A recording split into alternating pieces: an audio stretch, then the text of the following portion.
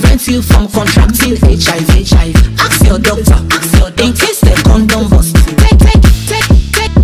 Your PrEP, your PEP, your PrEP.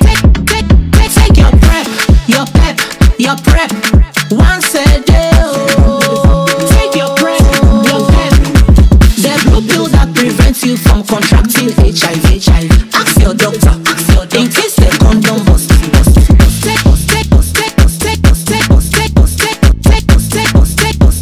In case the condom bust. Your PrEP, your PEP.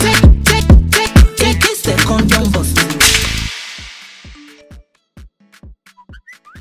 If you are sexually active or you share sharp objects with other people, there are more ways to prevent contracting HIV. Use condoms whenever you have sex. You can never share sharp objects with other people. You can take a drug called PrEP. Now, let me talk to you about PrEP.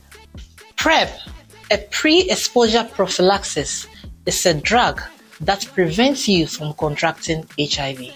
PrEP is for people who are HIV negative and people who are at high risk of contracting HIV. This includes people who have partners living with HIV, people who don't regularly use the condoms, and people who have been diagnosed with STDs within the past 6 months. PrEP is highly effective for preventing HIV. PrEP does not prevent you from contracting other STIs like syphilis, gonorrhea, chlamydia, hepatitis.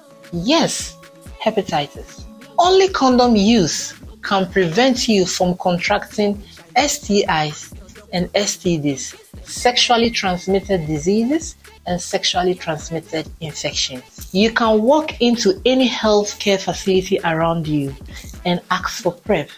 But note, before you are given PrEP, you have to run a test. You have to be HIV negative. Yes, negative before PrEP can be given to you. If you are HIV positive, you will be placed on ART, that is the antiretroviral treatment. AIDS is real.